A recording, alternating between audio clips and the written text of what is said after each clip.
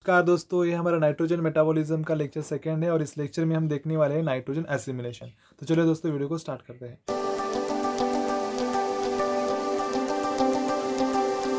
हालांकि जो nitrogen assimilation है वो दो स्टेप्स में होता है। पहला तो होता है एसिमिलेशन ऑफ द नाइट्रेट और ammonia content in soil water, fixation of molecular nitrogen from air. ये जो दो स्टेप्स है इसके तहत नाइट्रोजन एसिमिलेशन होता है। तो देखते हैं। Plants obtain the bulk of their nitrogen from soil in the form of either nitrate or ammonium ions. The transport of nitrate into the root cells is mediated by active process. यहाँ पे हम figure देख सकते हैं, इस figure में हम देख सकते हैं the transportation of nitrate into the root cell is mediated by the which process? Mediated by the active process. Active process के तहत ये जो नाइट्रेट है, नाइट्रेट क्या रूट्स में जाता है।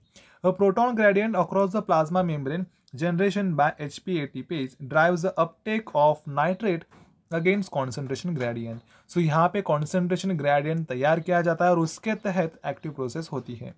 Assimilation of mineral nitrogen into organic molecules is a very complex process. ये हमें पता है। Nitrate is first reduced to ammonium ions before it can be assimilated by plants. The reduction of nitrate to ammonia by higher plants is accomplished by two steps. और दो steps कौन से हैं देखते हैं। पहली तो स्टेप्स है, पहले स्टेप में क्या होता है, नाइट्रेट जो नाइट्रेट है NO3 जो है nitrate reduced to nitrite that is NO2। NO3 का कन्वर्जन पहले NO2 में होता है, मतलब क्या nitrate is reduced to nitrite in the presence of enzyme known as nitrate reductase.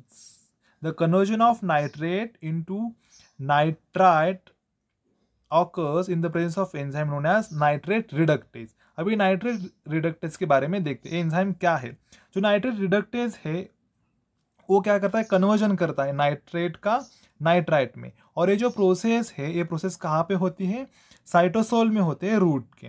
और जो नाइट्रेट रिडक्टेज है, नाइट्रेट रिडक्टेज जो एंजाइम है, इसके पास प्रोस्थेटिक्स ग्रुप है। पहला प्रोस्थेटिक ग्रुप कौन सा है? FAD।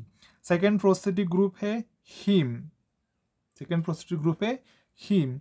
और थर्ड होता है मोलिब्डेनम कंटेनिंग टेरिन। एक क्वेश्चन CSIR-NET में बहुत बार पूछा गया है कि नाइट्रेट रिडक्टेज के पास कौन से प्रोस्थेटिक ग्रुप्स होते हैं।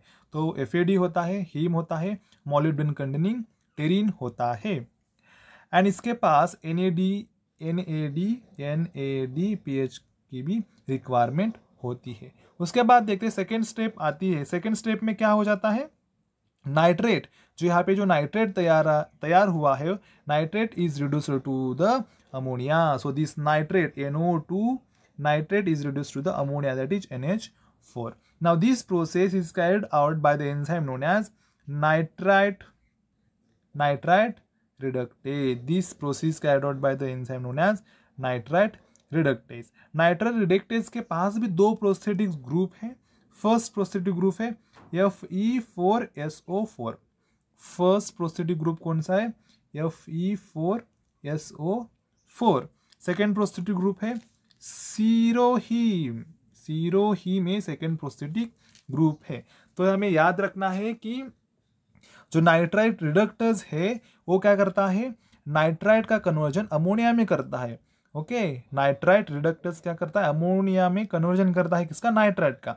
इसके पास दो प्रोस्थेटिक ग्रुप है Fe4SO4 एंड सीरोहीम। और ये जो प्रोसेस है क्लोरोप्लास्ट में होती है। उसके बाद हम देखते हैं कि अमोनिया एसिड सिंथेसिस या फिर असिमिलेशन हम उसको बोल सकते हैं। वहाँ पे जो अमोनियम आयन तैयार हुआ था, वो अमोनियम आयन क्या होता है, ग्लूटामाइन सिंथेटेज